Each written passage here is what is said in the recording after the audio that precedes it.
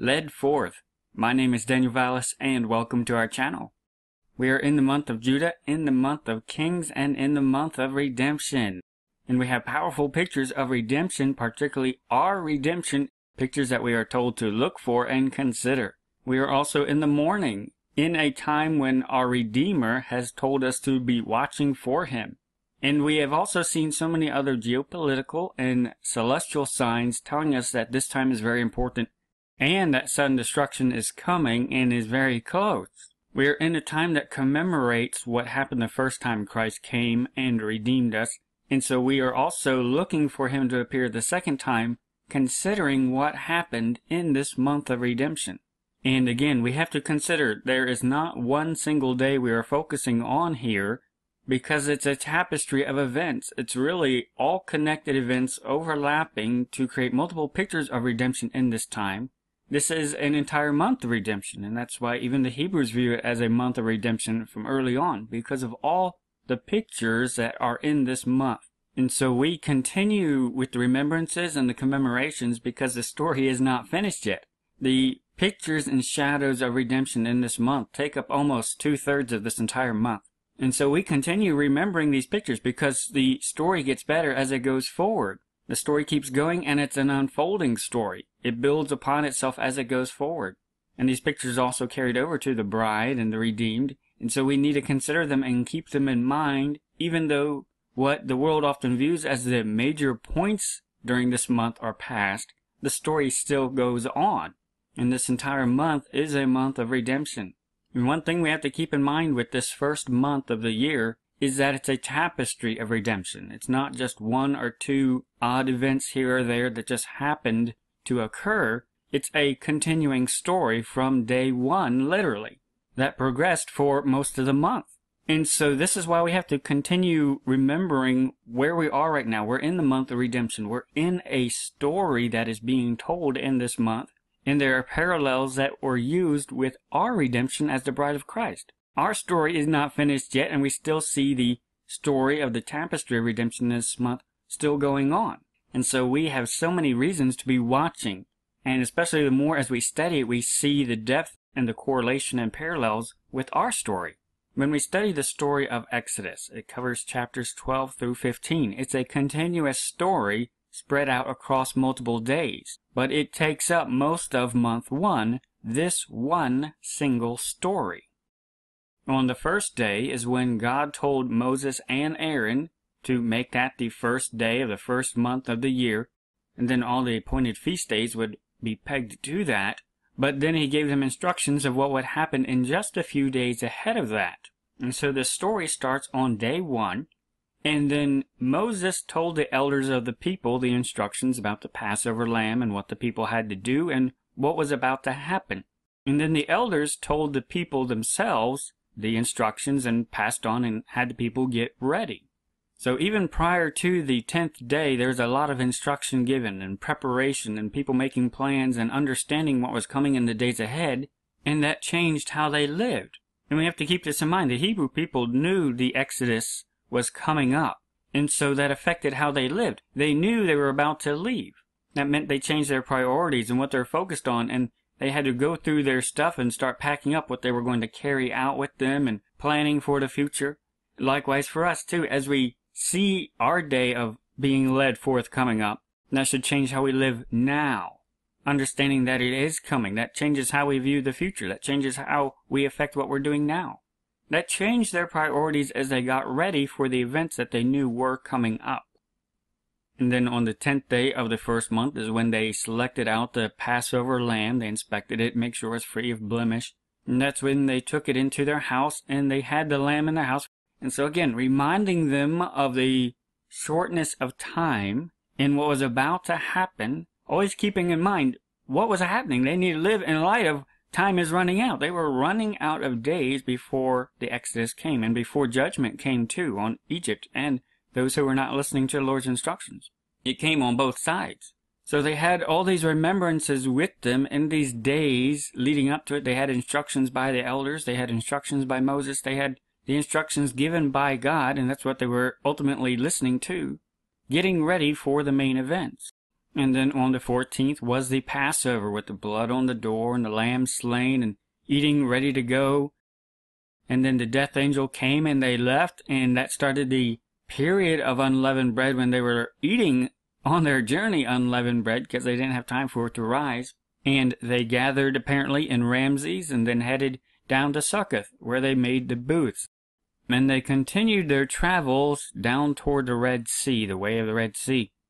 And it wasn't till the 21st day of the first month, that is when the conclusion of the story happened at the Red Sea, with the parting of the Red Sea. And so again, look back. This is one single story spread out over most of the entire month. What God told them on the first day, and they started preparing and getting ready and living in light that was coming up, that affected how they lived through the month, understanding that those events were coming. But the story was not finished till the 21st and 22nd. And then about on the 22nd is when they had the Song of Miriam. The events that happened in the days before and in the past led up to this event, which was the culmination of what happened previously. And when the crossing of the Red Sea events were finished, that is when they all sang the Song of Miriam. They sang unto the Lord. Exodus chapter 15. And we've looked at particularly verse 13. Thou in thy mercy hast led forth the people which thou hast redeemed. Thou hast guided them in thy strength unto thy holy habitation. This is the song they were singing after the crossing of the Red Sea, after the events which spanned multiple days that led toward their redemption. They were redeemed on the 14th. There was a picture of the Passover lamb, and they were led forth, that redeemed people. And it should catch our attention how they're singing to the Lord that thou hast redeemed us, thou hast led us forth, thou hast guided us. They knew the Lord redeemed them, they knew the Lord led them forth, and they were singing about it. Verse 16, Fear and dread shall fall upon them, by the greatness of thine arm they shall be as still as a stone, till thy people pass over, O Lord, till the people pass over which thou hast purchased. Again, a beautiful picture of all the people singing how the Lord purchased them, how the Lord led them forth, how the Lord redeemed them, and how the Lord led them forth, and the people passed over to the other side, to where they were completely free and out of the Egyptians' reach. Till thy people pass over, O Lord, till the people pass over, which thou hast purchased. So many parallels with the bride of Christ as well, the bride that he has purchased. And we are waiting for the people to pass over. One day we are waiting for the heavens to open and for us to be led forth as his purchased people, as the people that he has redeemed, to where we will be free from the enemy's grasp.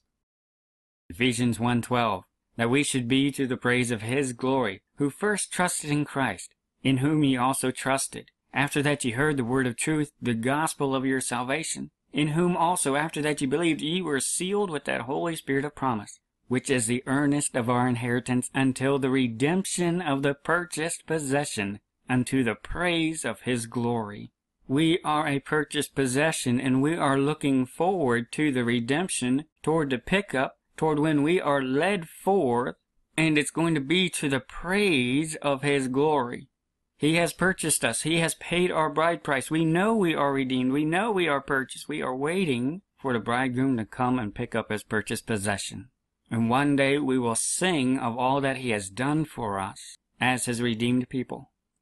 Revelation 5:9, and they sung a new song, saying, Thou art worthy to take the book, and to open the seals thereof, for thou wast slain, and hast redeemed us to God by thy blood out of every kindred, and tongue, and people, and nation, and hast made us unto our God kings and priests, and we shall reign on the earth.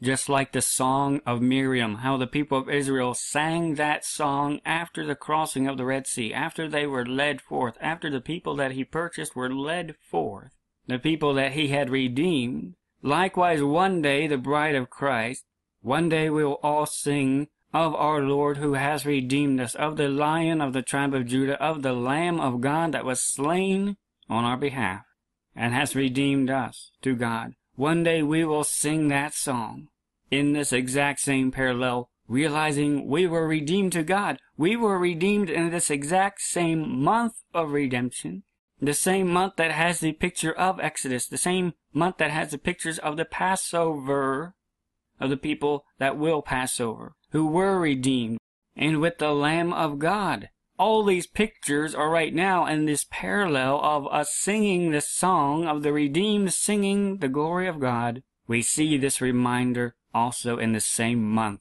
of redemption. And this is our expectation. This is what we are told to look for. The redemption of the purchased possession. We are told to look for us being led forth. And so we have great expectation that He will lead His redeemed people, that He will lead His purchased people forth in this month of redemption. There is a story in this month. It's a tapestry of redemption. Instructions given, changes in life, living in light of a departure, living in light of redemption. Hearing the news, hearing the instructions, obeying, living in light of a departure, and then one day that departure comes, the leading forth of the redeemed and purchased people. This is the picture, this is the shadow we have to keep in mind for this entire month of redemption. This month is an entire story by itself. When we look at the biblical calendar in comparison to our Gregorian calendar right now, we still have many commemorations. We have many reasons to keep these remembrances alive for us because the story is not done yet. The best part is still ahead.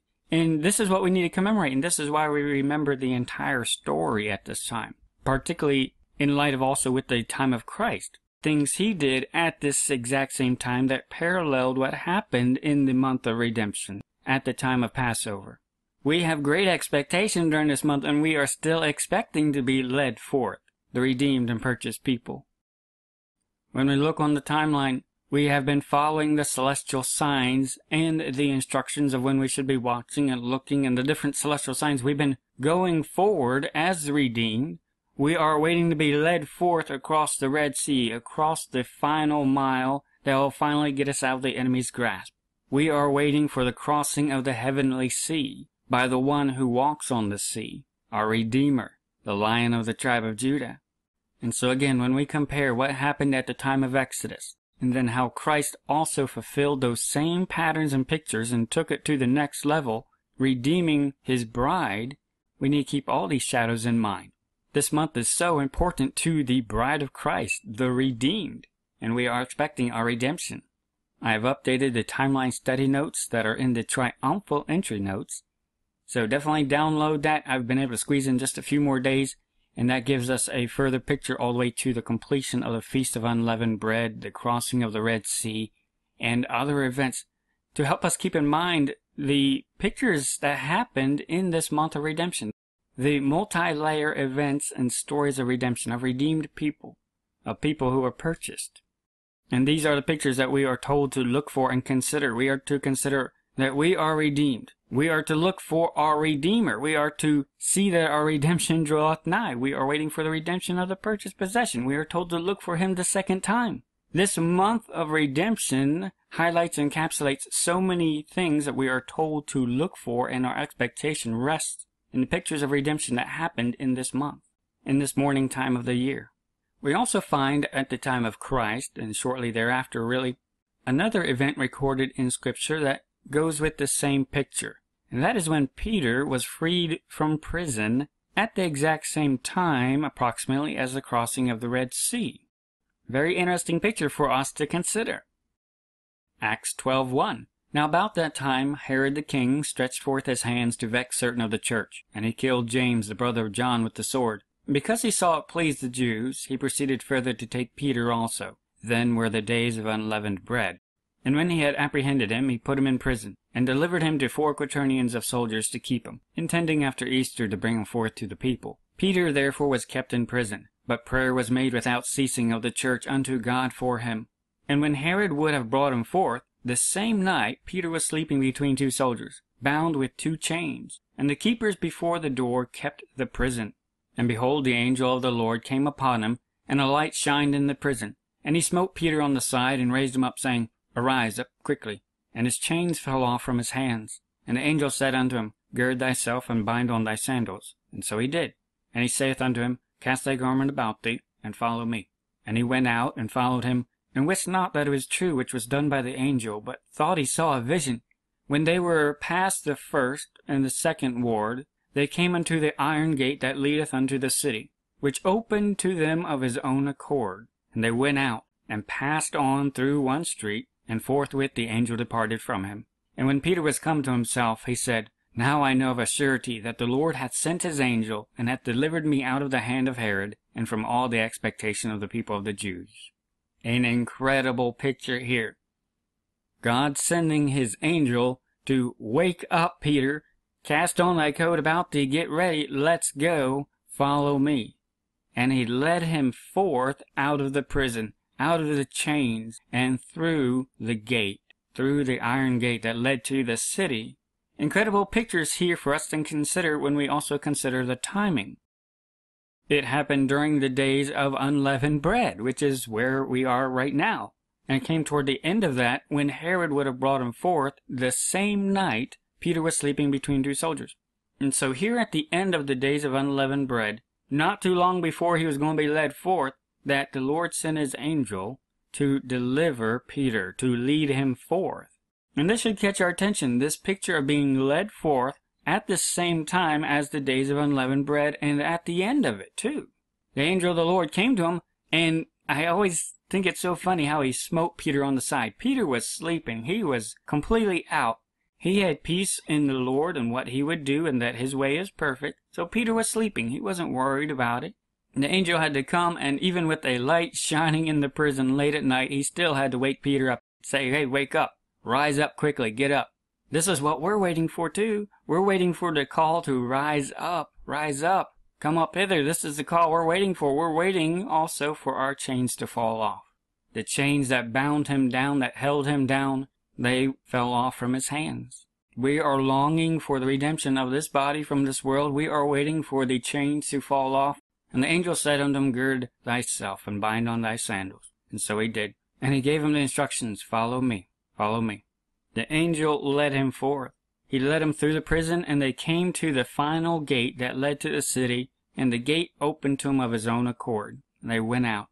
And it is when Peter suddenly came to himself when he realized, the Lord hath sent his angel. He hath delivered me out of the hand of Herod. He has led me forth.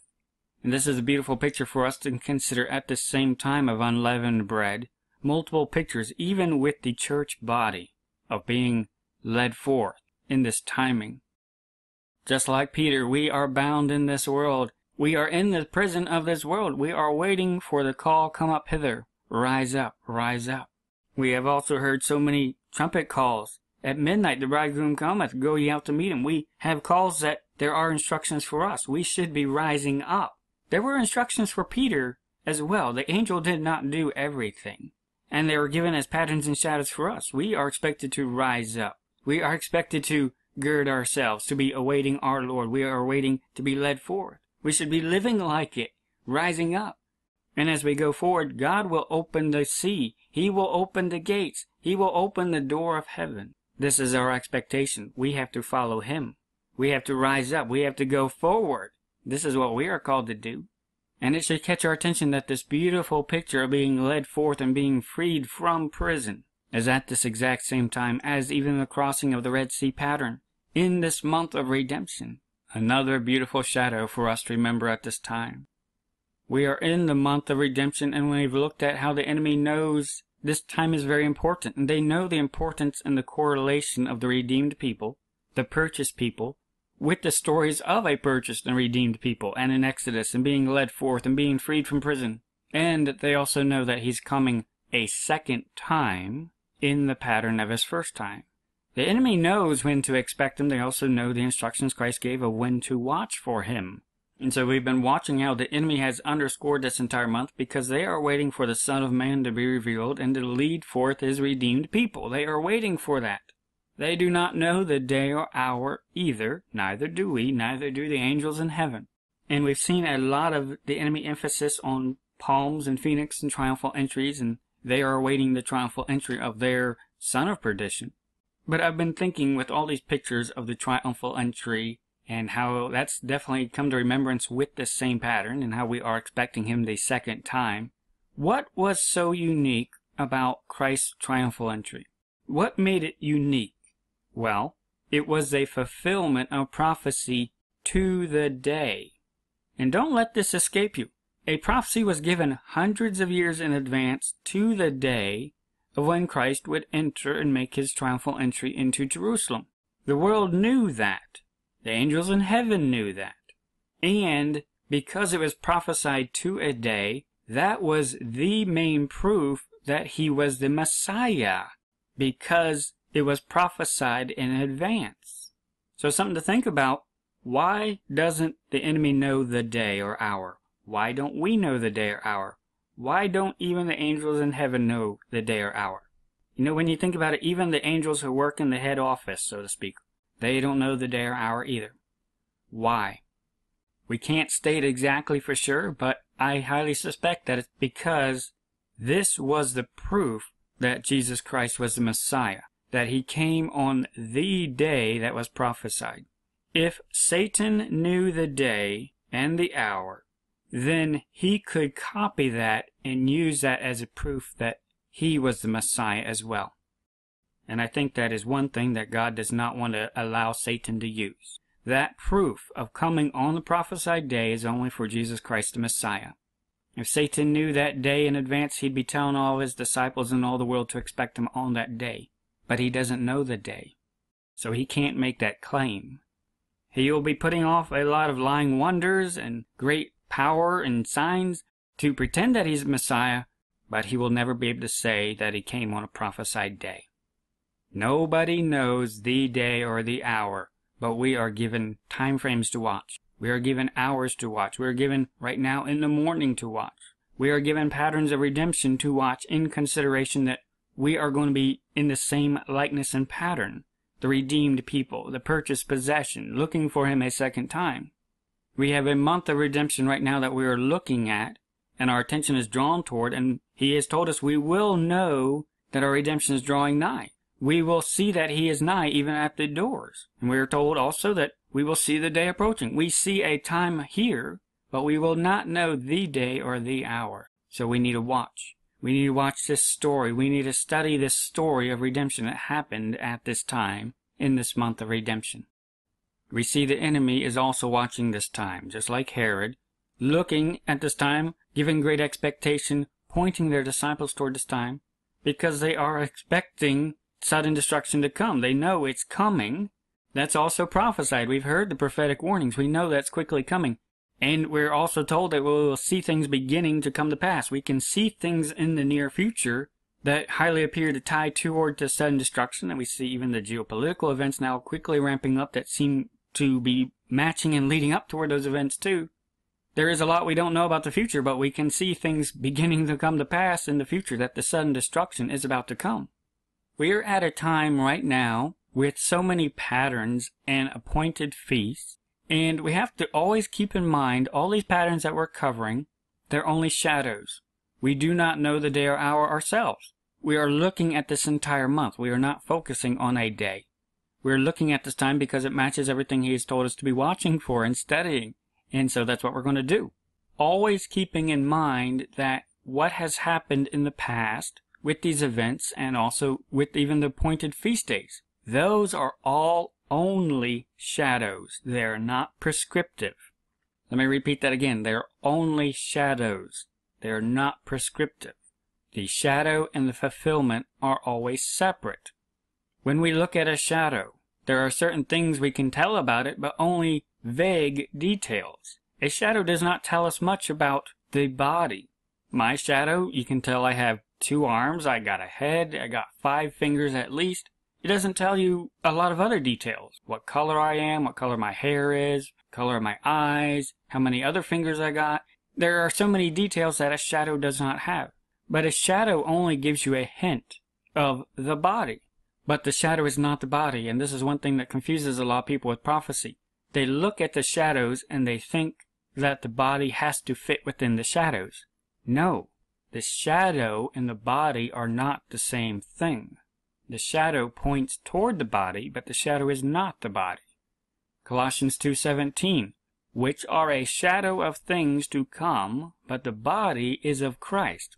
And Paul is telling them, All these things with the appointed feast days and other things given in Scripture, those are only a shadow of things that will come. But the body is Christ. The shadow and the body are separate. Hebrews chapter 10, he goes more in depth on it of how the law itself is only a shadow of good things to come and not the very image of the things. And he's explaining to him there's the shadows of the sacrifices and the pictures that they rehearse. Those are only shadows. Those are not the image of the things that will come. And we've also talked about how in Hebrews 9 he explains how Christ, the body, the fulfillment of that shadow, he fulfilled the shadow of the Day of Atonement at a different time of the year. And this is one thing we have to keep in mind. A lot of people try to focus on the appointed feast days and say, oh, an appointed feast day, that means it's a schedule, that is when Christ will come back or Christ will do this. No, that's an appointed day for the shadow. When is the shadow going to be rehearsed? The shadow and the body are not the same thing. And Scripture shows us, Paul tells us, and even Christ showed us, that the body can fulfill the shadows at a different time. The body does not fit into the shadow. The shadow points toward the body. The Day of Atonement was fulfilled at a completely different time of the year, on a directly 180 time of the year as well. Because the body, when it fulfills, is going to be taken to a much higher level than the shadows. And so this is what we keep in mind when we look at these patterns and these shadows. That's what they are. They are shadows. We don't necessarily get locked into the day. We look at the day and the timing, especially in relation to other things. But we always keep in mind that the fulfillment, the body when it comes, will be larger in fulfillment than the shadows. So we look at these shadows, and we know that likewise, like that shadow, but not exactly like that, we will be led forth as a redeemed and as a purchased people too. We look at that shadow, it's a foreshadow, but we definitely know it's not going to be in the exact same way. Same with so many other prophetic events. These are shadows that we look toward and we study, but we understand the body and fulfillment will be separate. If you haven't yet, watch our Exodus 2 video, The Redeemed Possession, to learn more about the parallels of how Christ came to redeem a purchased people, how he came to bring salvation. And this is the picture that we keep in mind. We also see in the shadow of Peter being freed from prison. We have been freed from the power of sin, from the power of death, when we put our faith and trust in Jesus Christ. And one day, just like Peter, we are awaiting the redemption of our body from this world, when we'll be freed from the shackles of this world, and we will be led forth out of our Egypt, away from our chains, away from our slavery, to where we are free from the enemy's reach. We are a redeemed people. When we put our faith and trust in Jesus Christ, and we put our trust in him to be our mediator, we become part of his bride. And we have the similar instructions that Peter had. We have heard the trumpet calls at midnight. We need to rise up. We need to trim our lamps. We need to make sure we are purifying ourselves and preparing ourselves, casting off the works of darkness, and putting on the armor of light, and rising up and going out to meet our bridegroom. This is what he wants us to do. He wants us to rise up. He wants us to go forward, understanding that the end of the story is when he will open the doors, when he will open the gates of heaven and lead us into the heavenly habitation. This is our expectation. These are the shadows we see at this time with the story of Peter, but also the crossing of the Red Sea. We have so many shadows with our redemption that we are considering at this time. And the enemy, again, is also watching this exact same time. The enemy is not asleep. They know Peter, in a sense, is going to be led forth. They know the bride that is awake and rising up, the wise virgins. They know that she will enter into the doors. They also know that the doors will be shut. The gates of heaven will be shut. And we've seen a lot of them building with this message of them expecting the triumphal entry of their son of perdition to make his triumphal entry. Also tied to Apollyon, Apollo. We saw early on the connections with the bride of Christ, the picture that they know that shadow is going to happen. The church is going to fall away first. They know doors in heaven are going to open. This is the picture they are putting out. They know it's time. They know it's prophetically the time to be watching. And so we've been looking how during this whole time of expectation, they've been calling their disciples to be watching too, with the pictures of gates and triumphal entries, but also the gates of heaven, the gates of paradise, and the gates of hell. They've been pointing to both pictures because they know gates are going to be opened. They know doors are going to be opened. And they know this is a time to expect them to happen. The time when the shadows of gates being opened, the time of the Red Sea being opened to lead forth redeemed and purchased people. This is the time. They know it's time for the church to be redeemed. And right now they are underscoring this whole month with the arch in Florence. We talked all about that, right in line with the fountain right there with Neptune rising up through the watery gateway. They know this is a time of expectation, and we see in a couple of days, 5 months to September 23rd. We don't know if that's reference to Revelation chapter 9 when Apollyon is coming up from the bottomless pit, but it certainly does seem to match the expectations of the enemy. And again, we have a question mark there because we can't state for sure, but the Bible does say you will see things beginning to come to pass. And we have heard the calls for peace and safety and so many other things leading us toward this time, and we can see this 5-month thing prophetically, and in the time Christ said it would happen, we see that it appears to be in the days ahead, about to come to pass. So we put that on the calendar, just saying it looks like that's coming up, and it does seem to match the enemy's expectations that they are expecting their Apollyon figure to be freed from the underground. But one thing I also made a note about that I just recently had emphasized is Apollo is associated with certain symbols. Primarily, Apollo is associated with a palm tree, which his mother Leto gripped when she gave birth to her son. And so this should catch our attention, how the enemy has been using a Palmyra arch from Palmyra, the city of palms. And so it should catch our attention. A palm tree, which is the symbol of Apollo, Apollon, different transliterations of the same name, same guy. This is what they've been pushing. Apollyon, who the Bible says is going to be coming up out of the bottomless pit. And even today on the Isle of Delos, which is supposedly where Apollos was born, they have a commemorative tree planted there, and it's been there for a long time. This is just a descendant of that palm tree, but they've always had a commemorative palm tree there that tourists still go and take a picture at of supposedly the site where Apollyon was born, where Apollo was born. This is heavily associated with Apollyon. So again, it should catch our attention that this is the symbol that the enemy is using, and it does appear to be lining up with what Scripture says about Apollyon and how he's going to be coming from the bottomless pit. Because we've talked about the arch messaging that they've been using in conjunction with the fountains. They've been pointing toward both the gates, but also the gates to the underworld as well. And remember recently how Prince Charles brought a lot of media attention toward the gates of paradise, which is the gates right here. It's just what their nickname.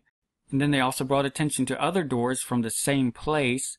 It should catch your attention that they are drawing attention toward gates at this time. Gates and doorways, because they know doorways are about to be opened. And this was the messaging from the very first, when they even started announcing the Bell Gate, before they changed it to the Triumphal Gate, in connection with the quatrefoil designs, the fountains as a symbol, as a gateway to the underworld, the bottomless pit, which is where Apollyon is coming from, the Bible even tells us. And then many of the locations where they set it up had that fountain there, right next to it. Identical. Then identical churches at both locations too. The symbolism was very deliberate, and the placement of where they set it up was very deliberate, because they know their timekeeper is about to come onto the scene. We've talked about Trump's fascination with Apollo as well, and how he has it painted on his ceiling along with Prometheus, just like the paintings in the library and the other locations we mentioned. This is who they are expecting, their Apollo figure. He also has Apollo in his chariot over his fireplace as well, with Aurora. The enemy knows the Son of Man is about to be revealed, and then once he gathers his ready bride, then the Son of Perdition is quickly going to be revealed right after that. And he's going to come onto the scene. And we've also seen how Trump is in a lot of messaging of the Jesuit puppet getting the world ready and leading the world toward the Phoenix events, the Palm events, which appear to be the sudden destruction events. And we see events that he's connected with certainly ramping up, and we certainly see the possibility of the transpiring of sudden destruction to happen very soon with the events that he has set in play. This Phoenix Jesuit puppet. And several people have commented how just the other day on the 14th, he, in his weekly address, talked about those who are left behind, and then immediately afterwards talked about safety, and peace. And this should catch our attention because these are the messages that Scripture tells us we should be listening for, because that means sudden destruction's coming. They know sudden destruction's coming too. And right now we certainly see a huge ramp up in events and multiple strike forces moving toward North Korea region. Supposedly Carl Vinson's not going to be reaching there till the 25th. That's what they say. But we certainly see the rhetoric increasing. We certainly see a lot of things being moved into position and tension ratcheting up between Russia, China, and the United States around North Korea. Something is going to give way pretty soon. And Scripture has warned us about sudden destruction. We know it's coming. We see events that seem to be in play that they are expecting their son of perdition. They appear to be even expecting Apollyon, which is definitely connected to destruction. There's a lot we do not know, but like the Bible says, we will see things begin to come to pass. And we see so many other things with the story of our redemption. That's why we're looking at this time in the month of redemption. We are looking for him to appear the second time to pick up his purchased possession. So definitely download the triumphal entry notes, study these pictures, rehearse them, continue to rehearse them with yourself and your family, dig deeper into these pictures and understand the pictures of redemption, that our own redemption is likened to and parallel to, and we get a better understanding of our redemption when we understand these shadows as well.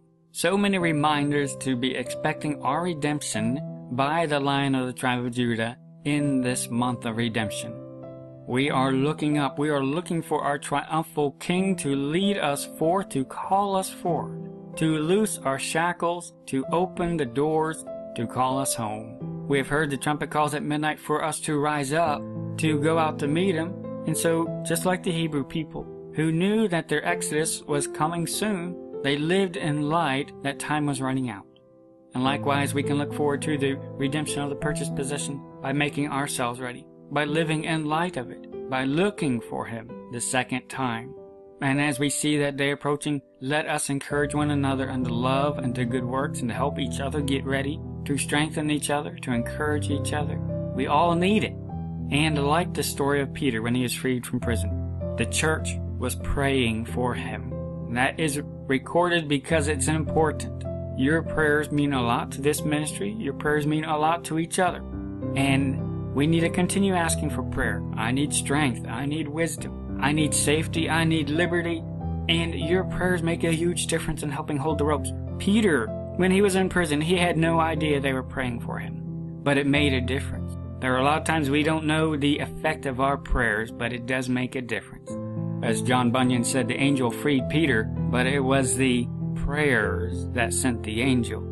We especially need to pray for each other at this time, that God will grant liberty to each other, that he will strengthen each other, and that we will serve each other, and that we'll rise up, and that we'll put on the armor of light at this time. So let us keep each other in prayer. Ask for prayer, and we will pray for you. We are called to watch. We are called to pray. We are called to be sober. So we are looking at these shadows. We are commemorating all that reminds us of our redemption and how we are a purchased people. And we are looking up, waiting to be led forth by our Lord. So let us serve him first and highest above all else. Maranatha.